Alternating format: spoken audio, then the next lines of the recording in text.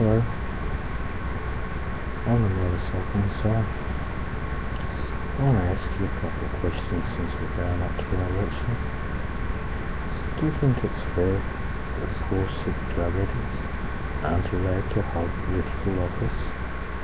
Because that's what this government's done to us. And then in previous governments, we have no right to hold political office, which means we have no input into drug policy.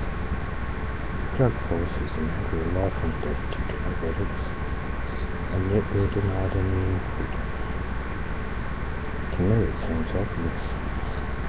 The reason for that is they're ripping us off.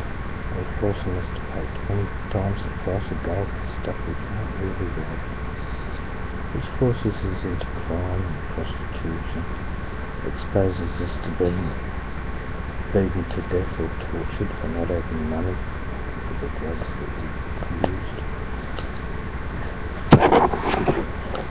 And use people supporting it. And just are paying for it with high crime rates.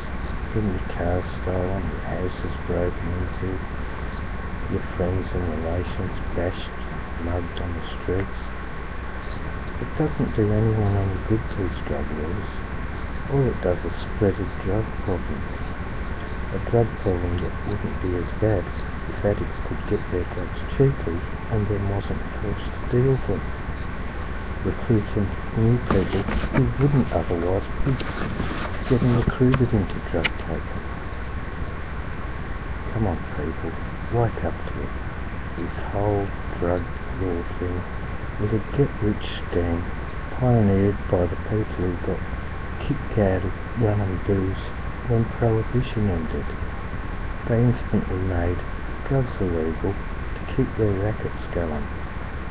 It's all sponsored by gangsters and corrupt people. There's no benefit to the society to punish the sick with drug addiction. We all suffer from it. We all suffer as that aren't victims of drugs, or victims of those that are victims of drugs. This drug war is not against drugs, it's against the victims of drugs. Victims that the drug war created. Come on, let's just be sane for once and finish punishing people for being sick. No one wants to be a drug addict. It's not something people aspire to. You either are or you aren't. And the poor people that are now living in poverty because every cent they get is stolen by people that charge them a fortune for drugs. So then you have to steal off others. Well, let's just end this talking now. When the elections come up, make sure you know where the politician you're voting for loyalties lie. Does he want no crime?